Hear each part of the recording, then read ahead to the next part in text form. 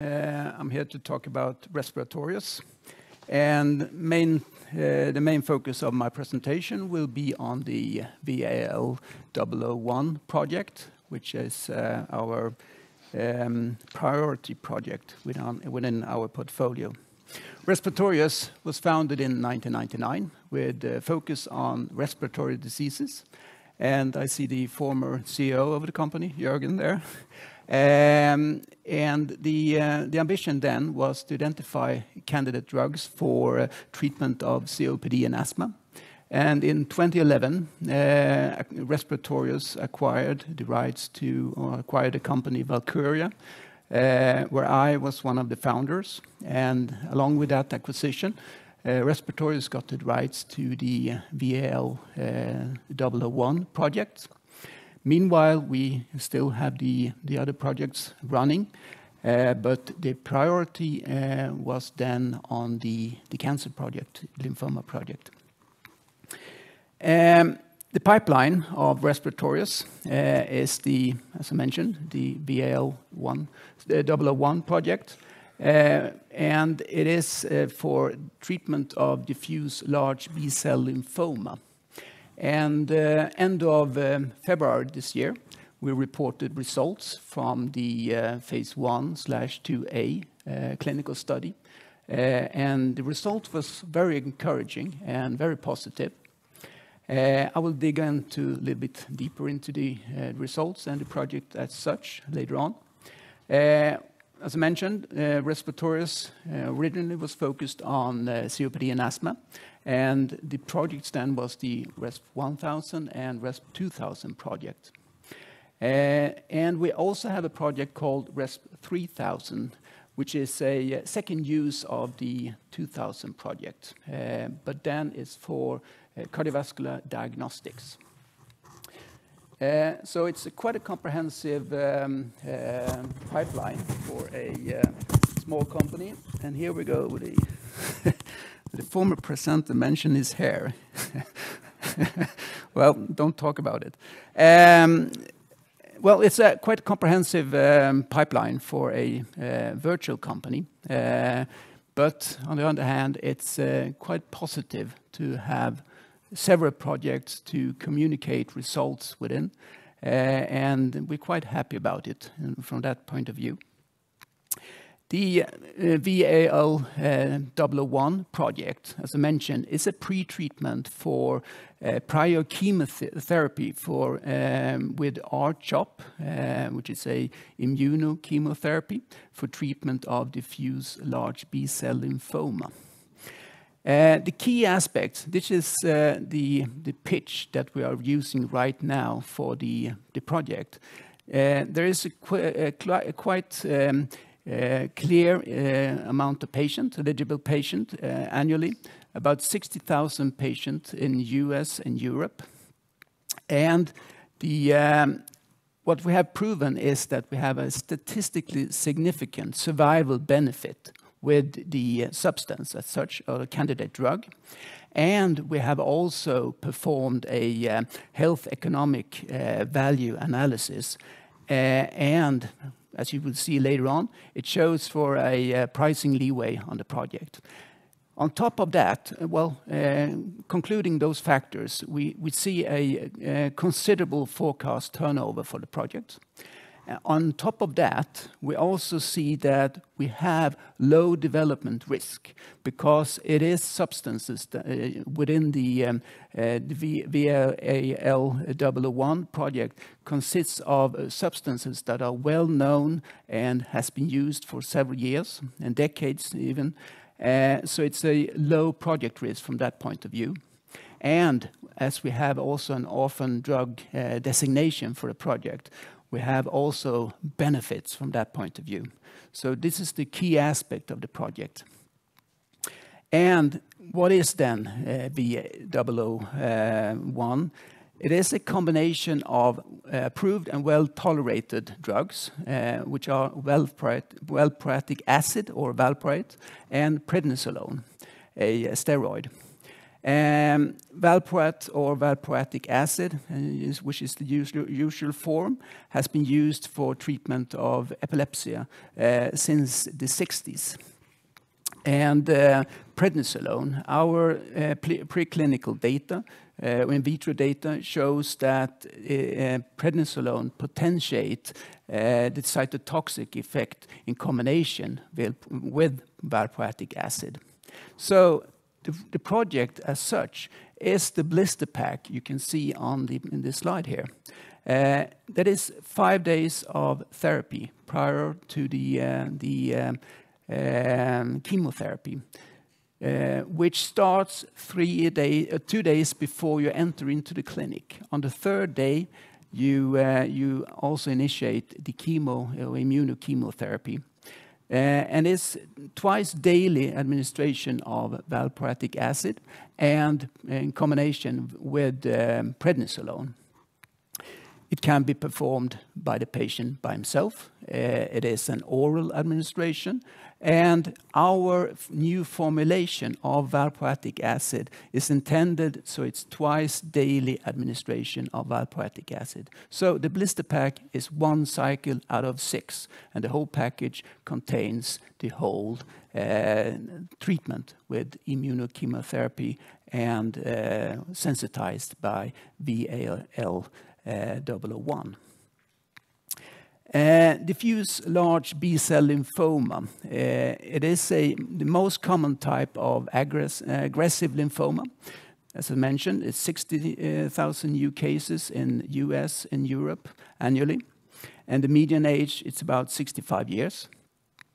The standard first-line therapy, which almost all patients undergo, is CHOP. It's a combination of rituximab and the chemotherapy CHOP. So it's an immunochemotherapy. It can be considered as an ineffective treatment, as 10 to 15% of the patients does not respond to the treatment as such. They are refractory to the first-line treatment. Out of those that actually respond, 40% relapses within 18 months. And the overall 5-year survival is about somewhere in between 60 and 70%. And resistance to the CD20 target therapy with rituximab is an increasing problem. And the treatment regime as such is challenging, especially for the elderly. And the start of the project and the invention as such was by Johan Drott, one of the founders of Valproate, who's now on the board of Respiratorius. And she works as an oncologist, and she met all these patients every day that did not respond to the chemotherapy or did relapse. And what she did was develop a cell line assay to identify substances that would synergize with the chemotherapy. And what you see in this slide is 2 specific cell lines that are typical or specific for diffuse large B-cell lymphoma. And what you see is the viability of those cell lines when exposed to, on top of it, at 100% cell viability is the control, that is the cell as such. And over 72 hours, as the experiments was performed, you can see what happens when you add both the chemotherapy, CHOP, as well as valproatic acid, and you combine valproatic acid with the chemotherapy. And what you see on which I have marked with red dots is the response when you combine a high concentration of valproatic acid in combination with the chemotherapy. You have a high degree of decrease of the cell viability. And that was really the starting point of the project. As I mentioned, the substance is well known, so we actually were able to start a clinical phase 1/2A study almost immediately, using available substances on the market for a new indication. And the chemotherapy is divided into 6 cycles. Each cycle includes 2 days of valproatic acid before entering to the clinic, and then you have the chemotherapy. And that is the blister pack, as I mentioned.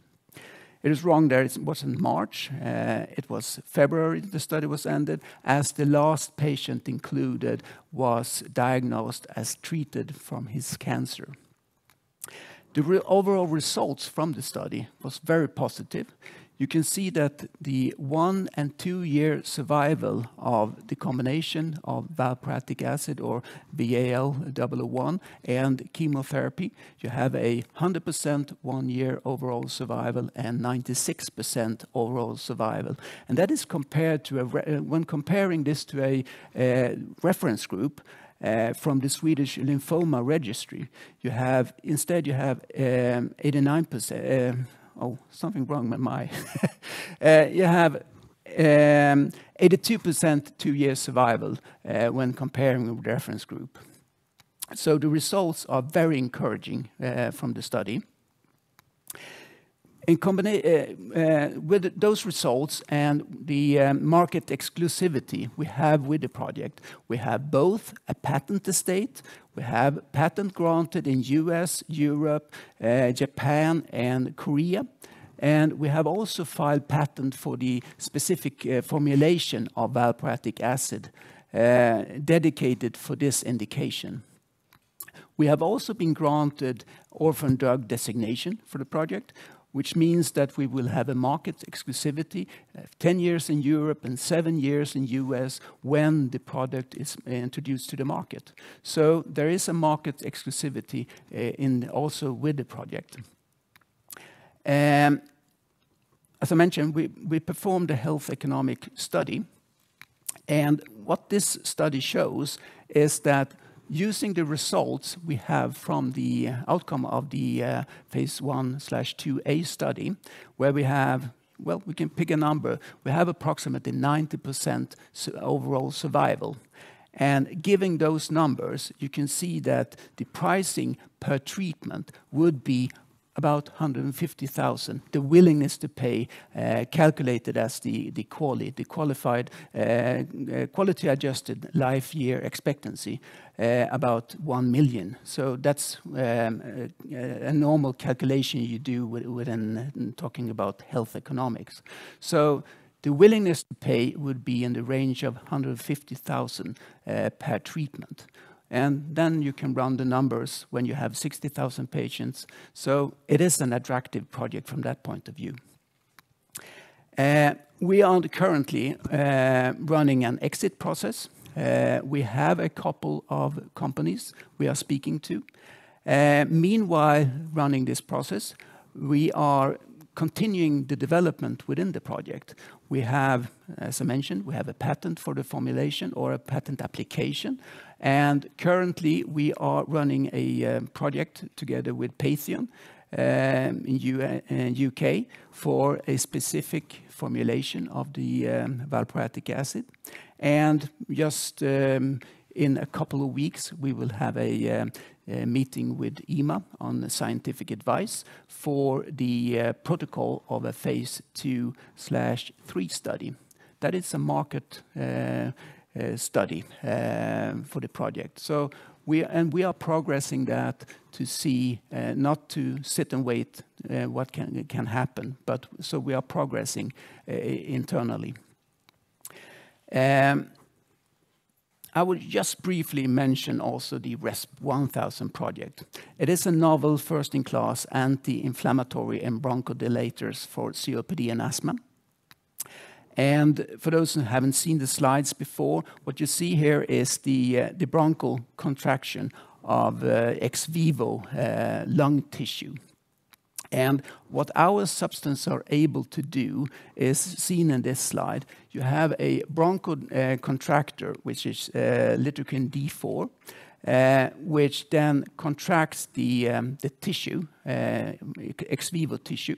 And when added the respiratory substances, you can see that you have a 100% completed relaxed airways. So they are very potent, those substances, or the RESP substances.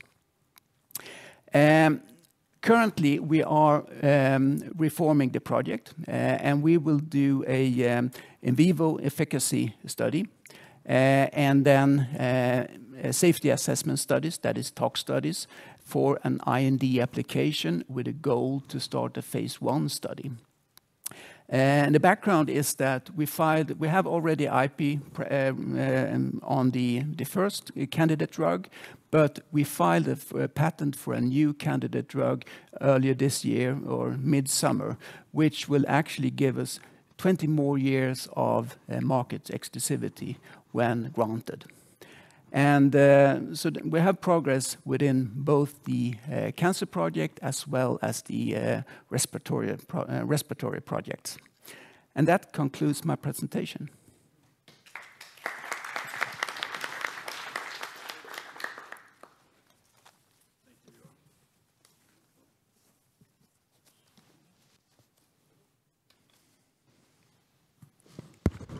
Now I think I'm on. Yeah. Yep.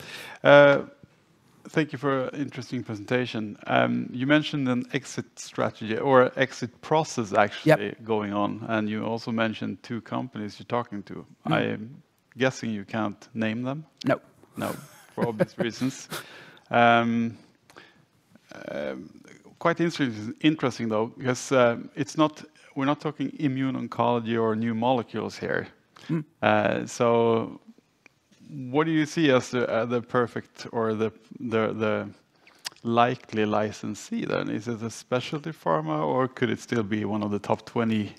I wouldn't say it would be one of the top 20 or the top big pharma. I wouldn't, because I think they are fully occupied with biologics instead. So, and this is another type of project. It is an orphan drug project, and I don't think their focus is within that.